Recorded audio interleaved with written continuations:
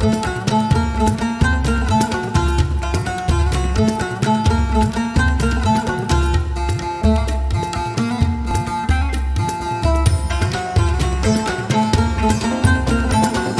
Arabia has unveiled plans for a $1 trillion, 75-mile-long skyscraper made of mirrored glass that will stretch across its desert and stand taller than the Empire State Building. The skyscraper, called the Mirror Line, will be a part of the desert city called the Neom that will be around the size of Massachusetts, which Saudi Crown Prince Mohammed bin Salman announced in January 2021. He did so after saying he wanted his country to house a construction project as iconic and timeless as the pyramids of Egypt. The line is a project that is a civilizational revolution that puts humans first, he said at the time. The Mirror Line will consist of two 1,600 feet tall buildings that run parallel to each other across 75 miles of desert, coastal, and mountain landscapes. Prince Mohammed bin Salman has claimed he wants the Mirror Line to be ready by 2030, although engineers have said it could take 50 years to construct.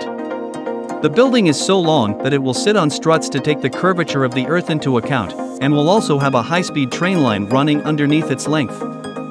If fully completed, the skyscraper will run from the Gulf of Aqaba through a mountain range, and Prince Mohammed bin Salman also said that the project aimed to allow 1 million residents to meet within a 5-minute walk and to travel end-to-end within a 20-minute stretch. It will also reportedly be powered by renewable energy.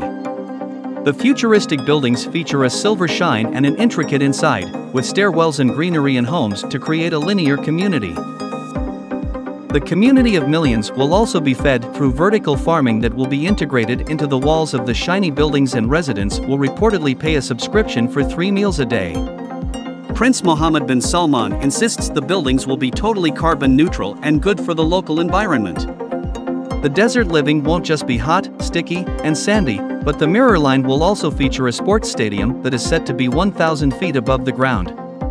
Salman is also hoping the Neom, as a whole, will create thousands of new jobs and let the oil-rich country stop being so dependent on the resource for wealth. How is he funding this project? The high oil prices currently affecting non-oil producing countries USA are providing funding for the expensive project, which is actually helping Prince Salman continue forth with the Mirror Line skyscraper and Neom. The project's completion date is set for 2030, but builders and urban planners are struggling to resolve many questions. The project was originally set to be completed in 50 years. Planners are struggling to answer if residents would consider living in a high-rise building after the pandemic, the migration of animals and birds, and how to deal with the structure impacting the flow of groundwater. Environmental planners say the sheer size and length of the Mirror Line will disrupt migratory bird patterns, and the mirrored glazing of the building could further confuse them, pouring water on the project's desire to be planet-friendly.